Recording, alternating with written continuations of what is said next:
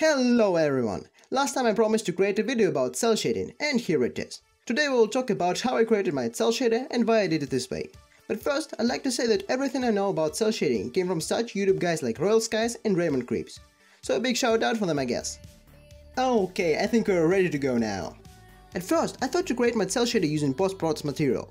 It's a very popular method, and you can find a lot of tutorials about it, but it has some disadvantages. First, it's not perfect when calculating in real time, so some flickering appears when moving. And second, it does not have a wide range of values, so it's impossible to create procedural highlights. That's why I decided to use a more classic method of material-based shading.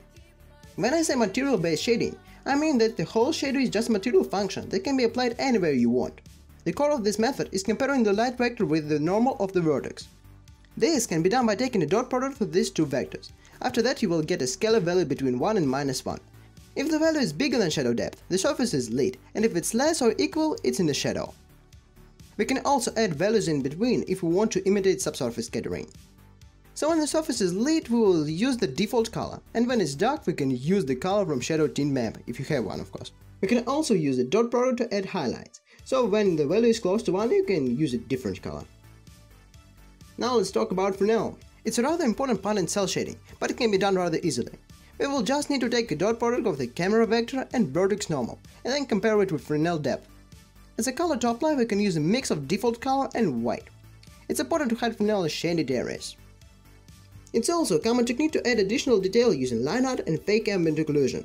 Both are black and white textures, so we can store them in different channels of one RGB image.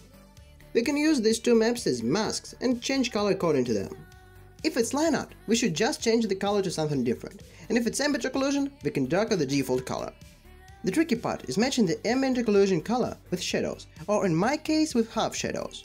And of course, the ambient occlusion should not be shown in shaded areas. So now we have a cel shader, but it does not take into account shadows from other objects.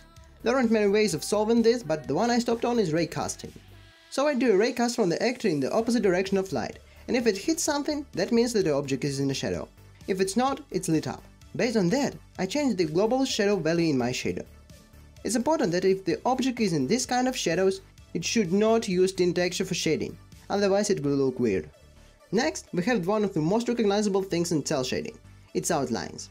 I'm using the most popular technique out there, called inverted hull. So basically I have another slightly bigger mesh around the main one, but with inverted normals. And that's why it only shows up on the side. There are a lot of tutorials on this, and it's very easy to do with Blender's Solidify modifier. Just create a new material for outline and check backface sculling, then add the modifier, tweak some values, set flip normals to true, and adjust the material offset. That's it. There are some techniques for cel shading that I did not use.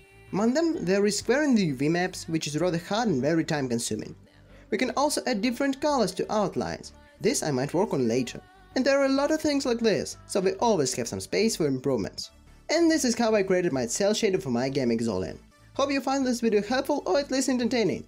Now I will continue working on the game, and when I have some stuff to show, I will create another devlog video. Okay then, see you next time, bye bye!